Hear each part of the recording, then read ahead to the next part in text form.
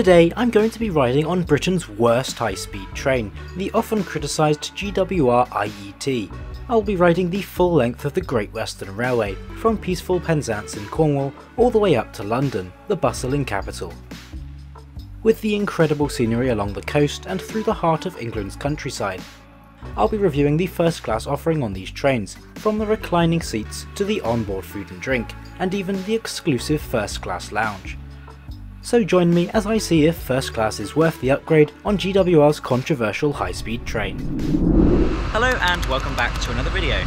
Today I'm here at the end of the line in Penzance, Cornwall, where I'm going to be travelling with GWR on board one of their Hitachi trains all the way up to London Paddington in first class. Now this journey promises fantastic views, so I'm really looking forward to the scenery and the first class experience on GWR. Let's go!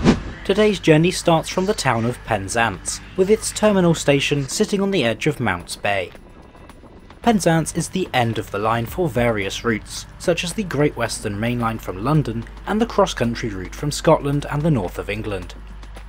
The station's only form of catering is this trailer cafe, though at the station you're not far from the town centre should you want something else.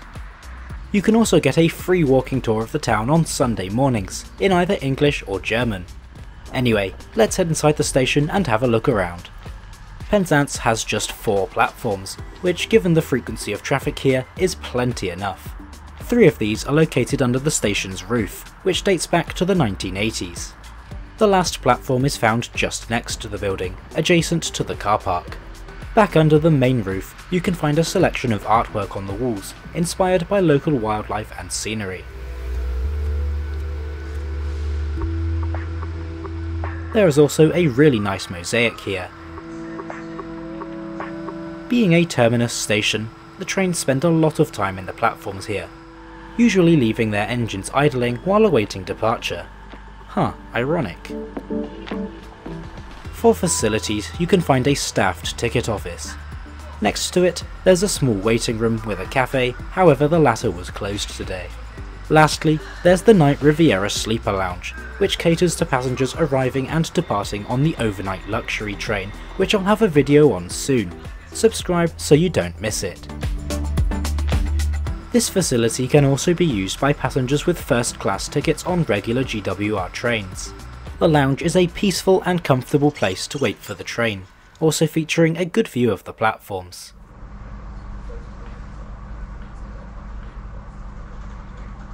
There is also a small selection of drinks and snacks on offer, including some of these lovely biscuits. A hot drinks machine is available too.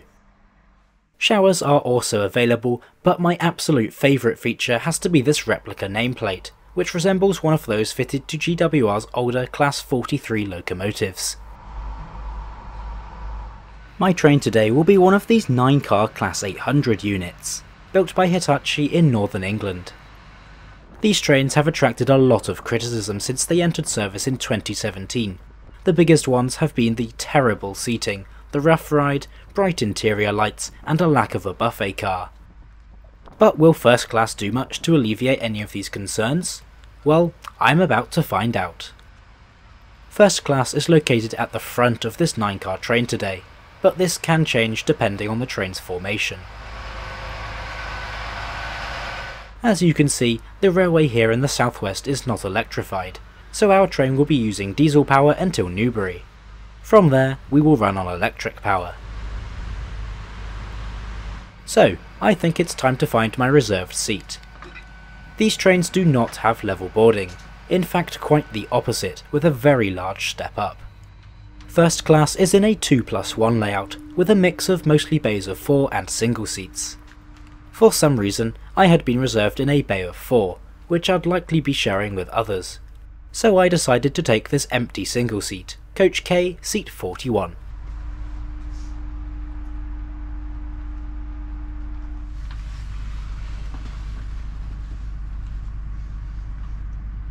Today's route will see us heading east across the entire length of the Great Western Railway route.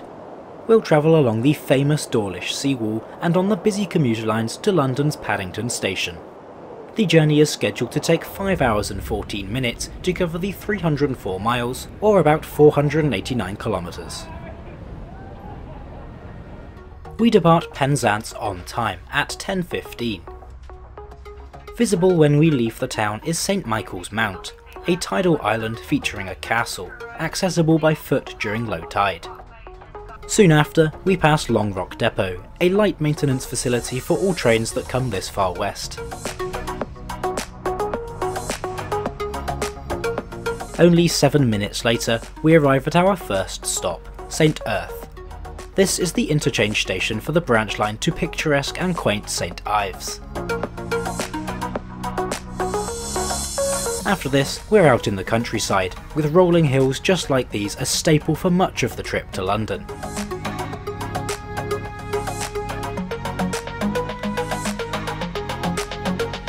So, with the seating being such a common complaint in standard class, I wanted to see if it was any better in first class. Well, they're certainly better, however the padding was pretty limited and the seat had an uncomfortable shape. There's also an adjustable head cushion, which was actually padded. To start, these seats have a really uncomfortable posture, being bolt upright. Thankfully, there's a very good recline feature, which lets you recline the seat back to a more normal posture. Between each seat, you can find an adjustable armrest. And you'll also find 2 power sockets per seat, in the form of a UK 3-pin design and a USB socket. At first glance, legroom looks to be really generous, and it is. However, the table leg really gets in the way of your own leg, especially when you've reclined. The large table is a great idea, but I really wish they found a better way to support it.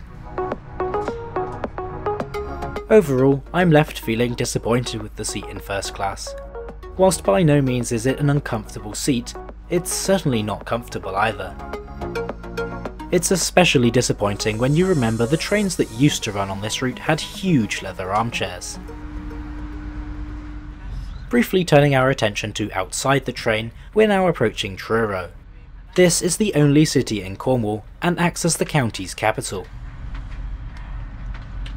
The station in the city also sees trains on the branch line to Falmouth, which is a university town and hosts Cornwall's largest port. First class on GWR trains to and from London includes complimentary refreshments. I went for a hot chocolate and one of these really nice ginger biscuits. One thing to remember when travelling with GWR is that proper meals are not available on most trains. However, the offer is more substantial than just biscuits and drinks, but we'll get to that a little later on. The scenery down in Cornwall is pleasant and picturesque, with rolling hills, fields and forests being the main sights. Cornwall also has plenty of railway heritage, with Bodmin Parkway Station connecting to the Bodmin and Wenford Railway, a heritage line focusing on preservation of trains that used to operate in the region. Meanwhile, St Germans has converted old rail carriages that you can spend a night in. After 1 hour and 45 minutes, our time in Cornwall is coming to an end as we pass through Saltash, the last station in the county. Immediately after, we cross the Royal Albert Bridge over the River Tamar, bridging the gap to Devon. The marvel of 1850s engineering was designed by Isambard Kingdom Brunel, known for many incredible infrastructure projects on the original Great Western Railway. Its construction lasted 5 years, and once complete, opened up rail travel into Cornwall. This single-track bridge, with movement restricted to just 15 miles an hour, was the only fixed link from Plymouth to Cornwall for over 100 years, until 1962 saw the opening of the adjacent Tamar Bridge for road traffic. And with the bridge behind us, welcome to Devon. We are soon approaching the best scenery on today's route, but first we make a stop in Plymouth.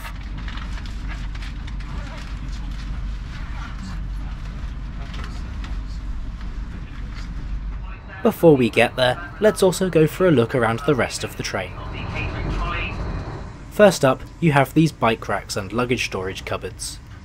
I don't take my bike on the train, but I'm told that fitting a bike in one of these is an absolute nightmare. Many toilets can be found throughout the train, with a wheelchair accessible toilet found at each end. The soap was working fine, but the water was pretty difficult to get going due to a poorly located sensor. Once activated, it does tend to spray everywhere, hence the wet floor. There's also a hand dryer, so overall this was a clean and working toilet. And while we're here, let's take a quick look at standard class. From my past experience, I can tell you this is a horrible way to travel, with a bright colour scheme and uncomfortable seats. I'd love to go into more detail, but all you need to know is, part of the seat base is actually made of metal. Back in first class, I was trying to connect to the Wi-Fi. However, it was broken on this train. Luggage space is an aspect where these trains struggle, with just a few small luggage stacks which quickly fill up early on in the journey. There are overhead luggage racks too, and these are very large for a UK train. Sadly, nobody seems to notice the ample space for bags between the seat backs. We are now in the heart of Devon's Hills, speeding towards the coast. This is the Tean Estuary, which we'll be running alongside for a little while.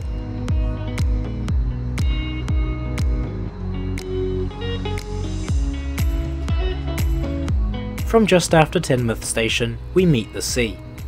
When travelling on this part of the route, be sure to look out for people waving at the train, or maybe even taking a photo.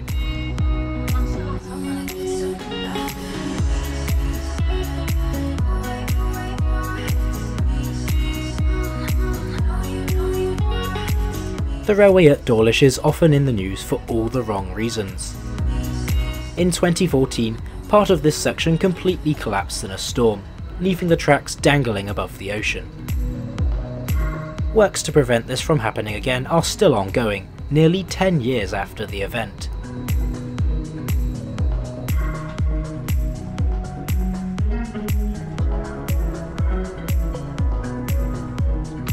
We are now on the approach to Exeter St David's. This city is the main hub of the local commuter network, with frequent service to Exmouth, Paddington, Barnstaple and Okehampton. Recently, Exeter has seen the construction of a large depot and office building, located right next to the platforms. It's also the home of one of the UK's largest and busiest level crossings, with 6 tracks over Station Road.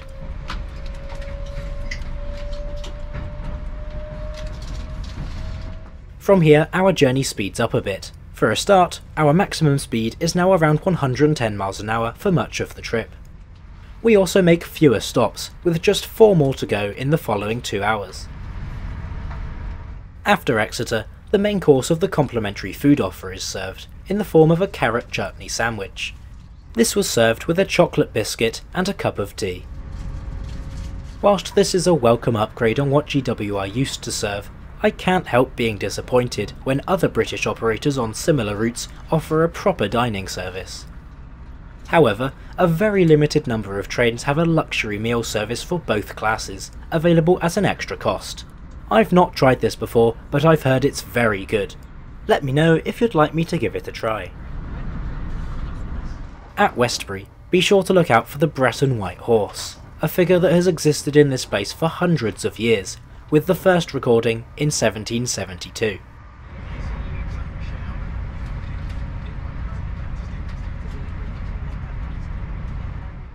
For the rest of the journey, you'll be enjoying farmland and hills, with the occasional river or canal. From Newbury, the engines switch off. Not to worry though, as the pantograph raises, with the train running on electric power for the small remaining part of the journey. It's not long before we're arriving at Reading, where we join the Great Western Main Line for the stretch into London. The tracks next to us lead to Bristol, Oxford and South Wales. Reading Station is probably the most modern on our route today, having had a major overhaul that finished in 2014. It was also electrified in 2018, which eventually led to the expansion of Crossrail services through central London. After Reading, we can finally run at our top speed of 125 miles an hour for the remaining half an hour or so.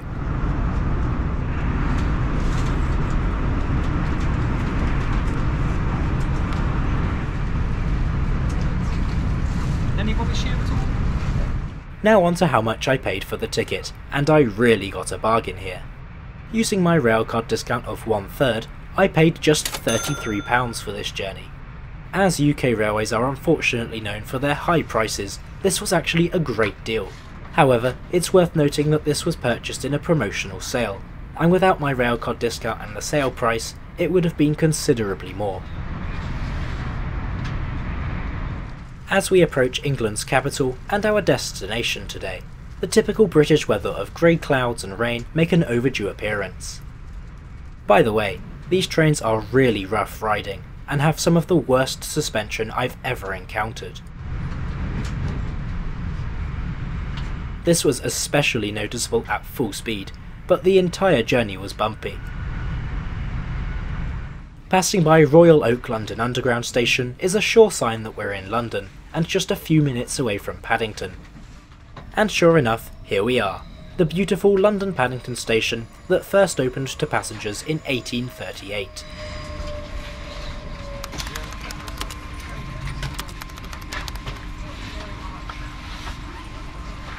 Overall, I think GWR have a pretty mediocre first class offering, with an uninspiring and boring design, unimpressive seats, and a generally poor quality train. However, at the low price that I paid, I was pretty happy with the upgrade from their standard class, which is far worse. As always, let me know what you thought of GWR's first class on their new IET units, and for a look at the UK's first low cost operator, Lumo, then click up here now.